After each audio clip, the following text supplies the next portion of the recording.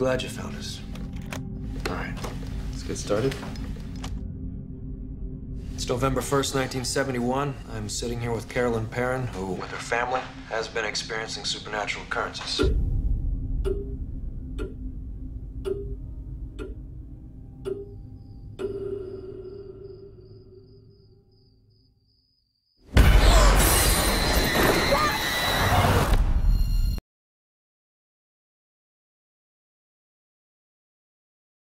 Dear Ed. What is it?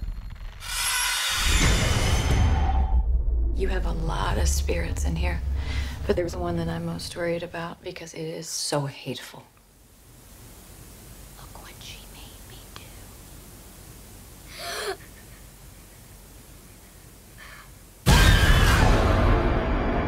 This thing has latched itself to your family. Father, we never seen nothing like this. I'm coming with you. No way. I can't lose you. Lorraine!